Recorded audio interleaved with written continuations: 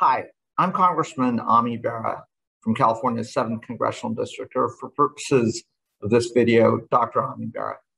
It's my great honor to accept GHTC's Congressional Award. It's been my privilege to work with the Global Health Technology Coalition, as well as others across the global health community, as we've dealt with the challenge of the global pandemic of COVID-19. Even pre-pandemic, my interest as a physician in global health and how we take the advances that we've made, going from eradication of smallpox to the near eradication of polio, to my leadership as the new co-chair of the TB caucus. There's so much that we can do. As we come out of this pandemic, I look forward to working with GHTC to address these challenges.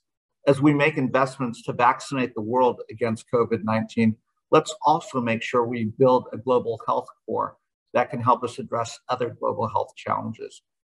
In addition, as we create early warning systems to help detect and prevent the next pandemic, but also other biothreats, let's do it in a way that allows us to bring the entire world into the 21st century and deal with the global health challenges that we see all across this planet.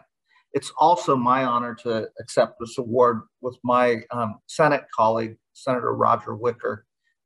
He's been a champion on these issues, and I look forward to working with Senator Wicker on these issues. And lastly, I want to recognize the Partnership Award winner, Nest 360, for their tremendous work that they've done in terms of preventing preventable childhood death in Africa. Thank you for that work, and thank you for everything. Again, it's my honor to accept this award. I look forward to continuing to work to make the world a healthier, kinder place in the 21st century. Thank you, and be well.